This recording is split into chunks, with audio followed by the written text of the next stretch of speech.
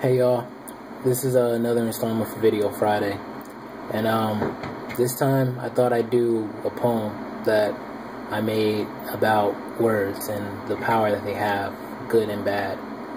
Words that people hear all the time and been desensitized, but really words carry weight. So this is a poem I made called Stupid Words. Hope you like it. Stupid words. Stupid words have no weight on me. They're a colossal catastrophe. Let's call it catastrophe. Stupid words. Quit being soft, it's just a game. Stupid words. But at one point, I felt their hurt gain. A pain that stains but won't drain from your portrait of self even in rain. Stupid words talk a mile a minute, like Africa's a no man's land. But what about old Kemet? Stupid words pour out of mouths more than a brother puking up his 40-ounce, a stench so vile and foul that people turn up their noses, ignorant to oppression and arrogant in situations that they're predisposed with. As the night closed, a little boy's eyes won't because his tears swell because the mom's too drunk to console him and there's no father there to mold him. Stupid words. There's a cost to be a boss.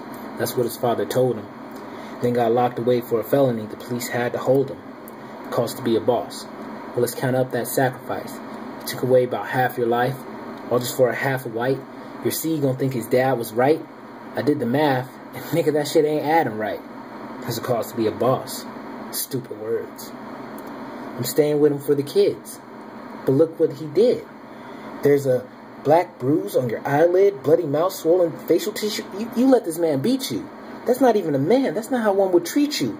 Now you're formulating excuses like sometimes he's sweet too. But now your kid's in the issue. They see you lying and crying for this weak dude.